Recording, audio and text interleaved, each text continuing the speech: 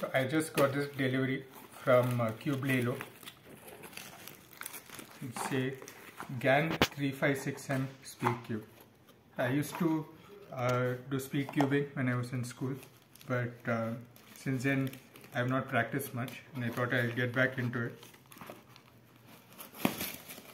Let's see what's in the box. So this is the GAN 356M, which is a budget speed cube.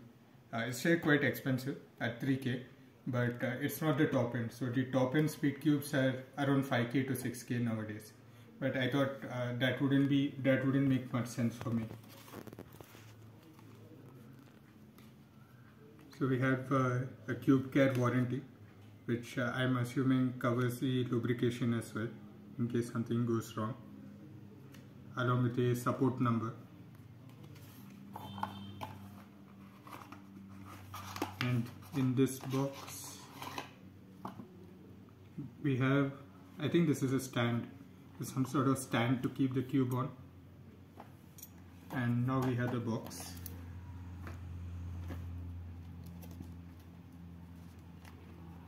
The box is sealed quite tightly. Try to get it open without damaging it too much.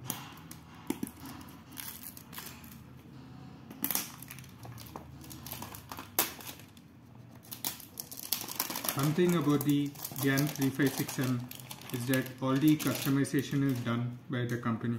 So you don't have to do much of the lubrication and the magnet attachment. And nor do I want to, because I'm not at the stage where 2 or 3 seconds shaved off the time will make a huge difference. So that's why I did not go for the models with the customizable magnets. So here we have the cube, and we have an accessory box. So let's see what's in the box.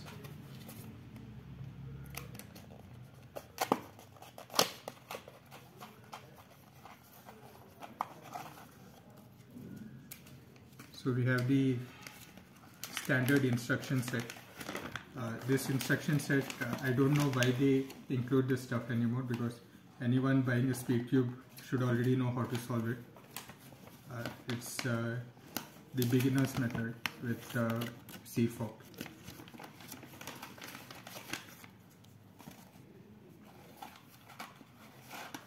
We have this pouch. I'm assuming it's a carry pouch for the cube. Maybe if you're taking it to a competition or something, you can use this pouch. And we have these magnets. These are spare magnets. Sorry, not magnets, just screws. Yeah. So these are screws of different tightness. If you want, you can replace the screws on the center pieces. But I don't think that will be necessary for me. I'll just keep them as spares. What I want to do is I don't want to mess with the internals of the cube too much. I don't want to be taking it apart and putting it back together, because I'll be mostly using it for blindfold solving. So here we have the cube.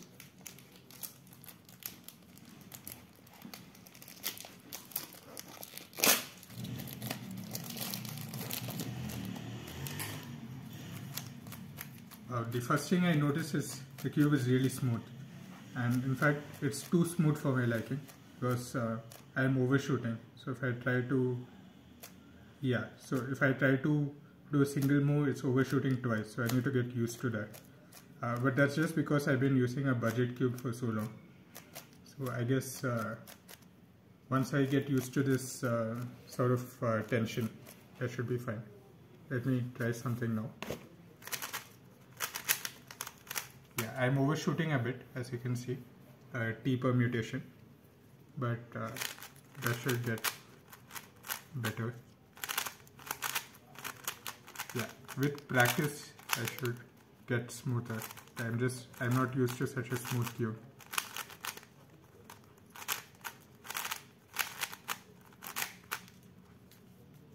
So I completely messed it up, as you can see, because I'm overshooting. It's too smooth. The cube is really fast. and the corner cutting is good. So as you can see, you get okay, it won't cut at 45 degrees, but anything below 45 it should cut for you.